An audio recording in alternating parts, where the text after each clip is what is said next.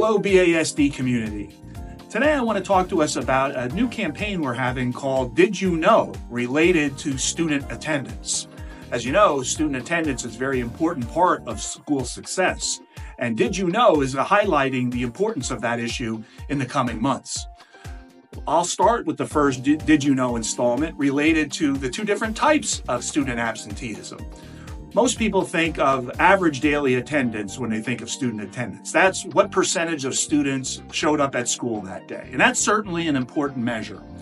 But the other measure, which is even more important, is the chronic absenteeism rate. Let me explain that. That is when a student misses 10% or more of the school year. So in Bethlehem, that means we have 180 days of school. 10% of that is 18 days. Spread out over 9 months is 2 days absent per month or 1 day absent every 2 weeks. If that's happening, that student is becoming chronically absent. And all the research shows that chronic absenteeism is tied to a declining graduation rate, more incidences of school discipline, disengagement in the positive school culture, and other bad things that we don't want in our schools. So it's important for everybody to take responsibility of getting to school. Certainly students have that responsibility. We as the school district and our schools have responsibilities for it, and so do families.